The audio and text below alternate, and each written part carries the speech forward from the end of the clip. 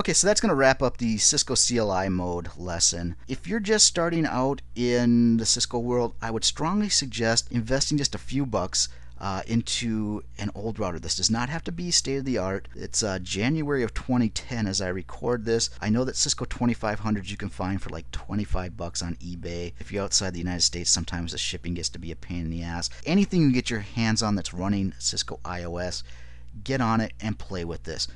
What I'm saying is, don't fuck with this in production. Get used to the different CLI modes, get into configuration mode.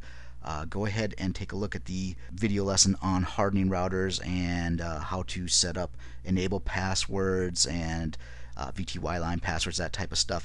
But just get a good feel for it, because honestly, as a network engineer, you're going to spend so much time on a terminal emulator connected to the Cisco CLI issuing commands. So you're going to want to have a lot of practice on that. The other route to go, and this is a route that most of the Packet Lab lessons here will emphasize, is that you can install GNS3, which is running Dynamips emulation.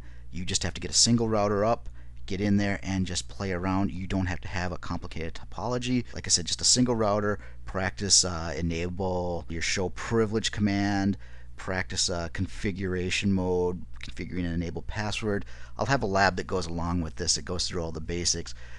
But like I said, router emulation is great. The only thing that you really can't do on that is you can't invoke ROMmon mode, I believe. I'll check to see if I can hack that. I think that if I specify a non-existent iOS image that you might be able to hack that.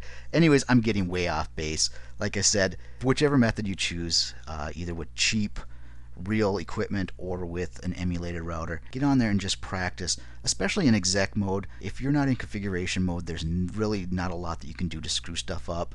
So go ahead and explore some of the show commands. Play with Cisco iOS help. Do the Cisco iOS command autocomplete with the tab key.